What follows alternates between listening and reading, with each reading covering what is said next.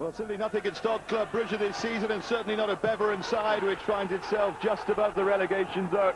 And it was as convincing as wins get. 15 minutes gone, Sandy Martens with his 5th goal of the season, set up by Mendoza. And 18 minutes later, Martens this time nearly getting his 2nd, and Verheyen getting his 8th of the season. Club Brugge started 14 points clear of the pack. Seems they can only really stretch their lead.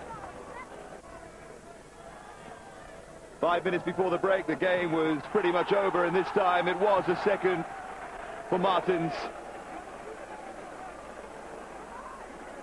3-0. And Club Brugge running away with it, and they made it 4 just before the break. Mendoza again. Martens involved. And eventually Nasta Čech, the Slovenian, with his 4th of the season. They've lost only once. That was to St. Truden by 5 goals to 2. And when you see them play like this, you wonder how anyone in Belgium managed to beat them. Verheyen making it 5. That was on 56 minutes. Beveren, their 3rd defeat in a row. This Alan Stoica making it 6 on 67. And they were thinking of maybe getting 10 here.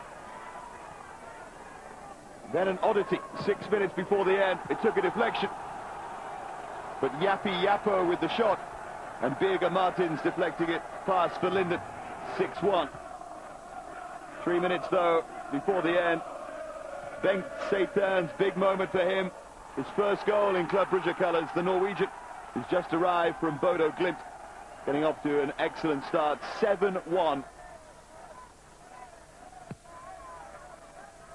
And what happened on 90 minutes, I don't think you can really call a consolation, because it wouldn't have been much consolation for Beveren. Busvia, Kuiper, and then Zezeto, the man from the Ivory Coast. The 21-year-old from the ASEC Mimosa Academy, making it 7-2. And that is how it stayed. A strange, strange scoreline from Beveren. Beveren 2, Club Brugge 7.